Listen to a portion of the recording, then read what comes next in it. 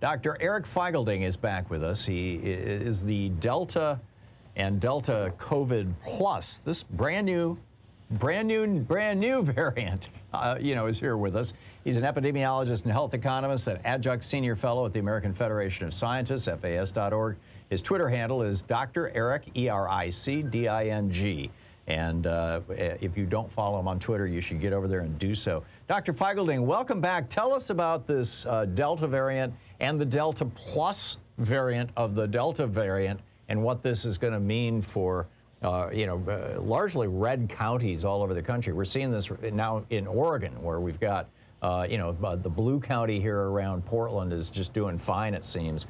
But some of the outlying counties, particularly in the rural areas that went heavily for Trump, their ICUs are starting to fill up fast. Yeah, thank you for having me. The Delta variant is the main worrisome variant. It's the main variant of concern that the WHO and CDC have declared as very worrisome.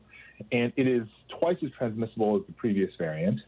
And it is about 2.5 to 4 times greater hospitalization risk. If you get it, your chance of being hospitalized is 2.5 to 4 times higher than the original strain. And in vaccinations, you really need 2 doses, because with 1 dose, the efficacy is around 30% or even less. Some people say even less in some studies for 1 dose. And 2 dose, AstraZeneca is about 60%, Pfizer is about 83 to 88%. Now, that sounds good, but that's much lower than it was before.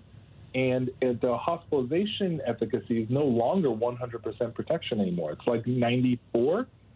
And you have to just realize that this virus is so fast spreading. It's not just airborne like on previous ones, but all you need is just 5 to 10 seconds. That's quote unquote 5 to 10 seconds of fleeting exposure, and you can get it. And this is what we're seeing in Australia. So lots of states and counties in the U.S. are well at a very low vaccination rate, well below the national average of 45%. And we're seeing outbreaks even in Israel, which has 60% fully vaccinated, and Israel is still seeing a surge. And so given how low some of the other red states and counties are, it's going to be really, really bad. Yeah, there's an article in today's Washington Post where they're talking about this one limo driver, airport limo driver in Australia, who apparently picked up the Delta variant.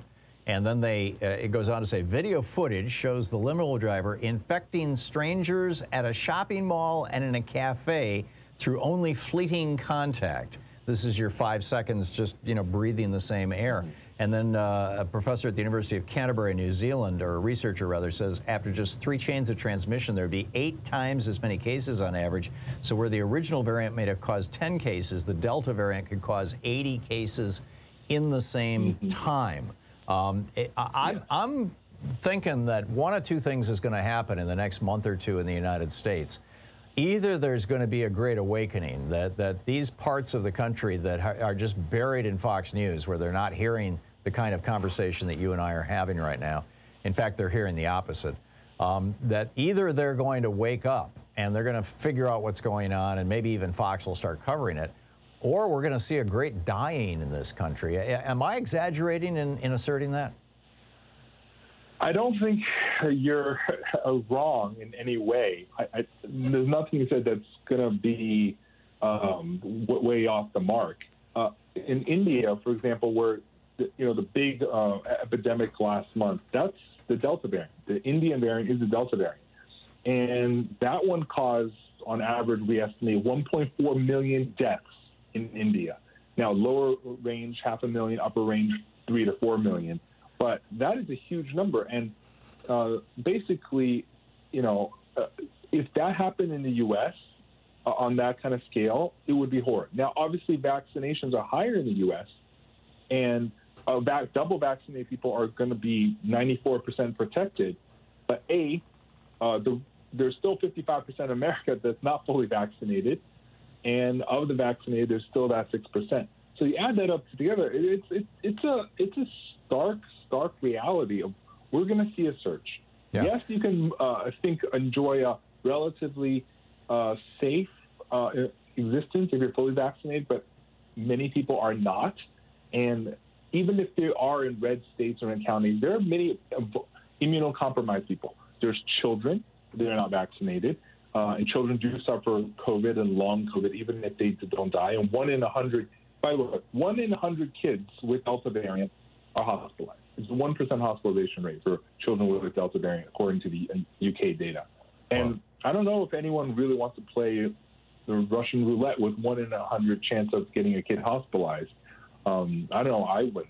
Yeah. And that is just the serious worry. There's lots of adults that are immunocompromised from either taking certain medications or have certain cancers or other immune illnesses, and of course children, and also in elderly, the efficacy wanes over time. So I don't expect it to be 94% protection against hospitalization, even if you're fully vaccinated among the elderly, because in elderly it wanes much, much faster than in young adults. Yeah, there was a piece the Associated Press was running yesterday afternoon where they were quoting a fellow who's the CEO of a hospital chain in Missouri, and he was pointing out that they've got a county with a 15% vaccination rate, and he's just freaking out. I mean, he was literally tweeting Fox News saying, please cover this. And the CEO of a hospital chain. This is serious stuff. You mentioned 2 vaccines versus 1 vaccine. The Johnson & Johnson vaccine is a one-shot vaccine. Is that included in that kind of equation? If somebody's had the J&J vaccine, should they be talking to their physician about also getting the Pfizer 2-shot? You hit the nail right on the tip. The problem is that we don't know about the Johnson & Johnson. Johnson & Johnson is by definition a one-shot vaccine. It's not authorized as a 2-shot vaccine. But we know that it's problematic. 1 shot AstraZeneca, not good. 1 shot of Pfizer, not good. Again, only in the 30% range. So that's a huge, huge drop. By the way, over the old strains, 1 shot used to give you like 70%, which is decent. But 1 shot with just in the 30s, it's really low. Now, Johnson & Johnson, we just don't know the exact amount. I think, it'll likely protect you from hospitalization mostly, but previously, remember, Johnson & Johnson severe disease hospitalization protection was more like 90% after a month and a half. So it was never 100%. So we have to be really careful. A lot of people, the number one most asked question right now that I get is, what do I do if I have J&J? And I think I don't have an answer, but a lot of people have changed from AstraZeneca to Pfizer. Lots of European countries advised it. Canada now advised anyone who got the first shot AstraZeneca switch to Pfizer or Moderna.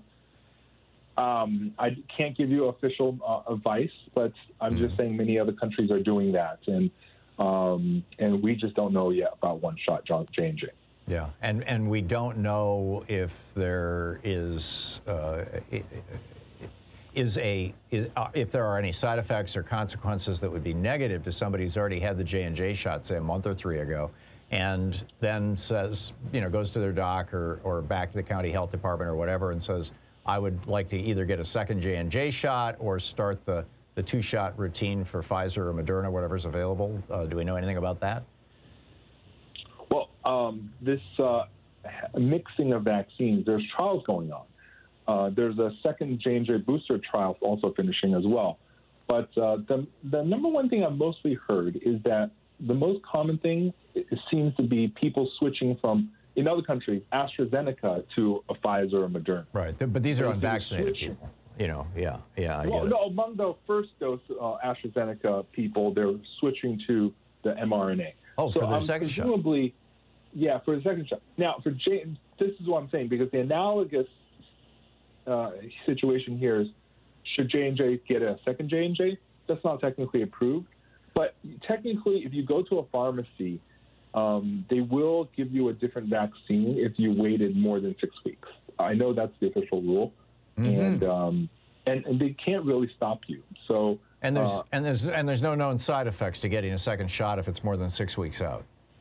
Is that correct? Well, no, it's just that we don't have the data. This is why I'm saying this is not official medical advice. Right. No, I get it.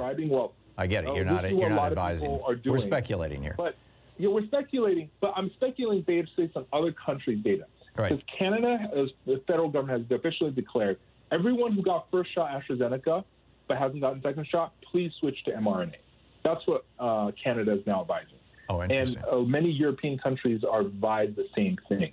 So given that precedent, I'm going with given that precedent, it seems like the precedent is switch to mRNA when in doubt. Right, right. We're going to hit a break here, Dr. Feigl-Ding. We're talking with Dr. Eric Feigl-Ding, Adjunct Senior Fellow at the American Federation of Scientists, an epidemiologist and health economist, Dr. ERICDING at Twitter, and FAS.org on the web.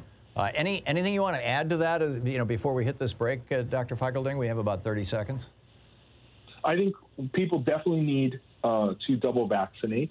The window for the U.S., it climbed from 10% to 30% Delta variant in less than a week, 2 weeks. The window until it really surges is about 1 month, whenever it will dominate. And so, everyone, this is your last chance. Last window to get fully vaccinated before Delta variant becomes dominant. So please go out. Coming to a town near you.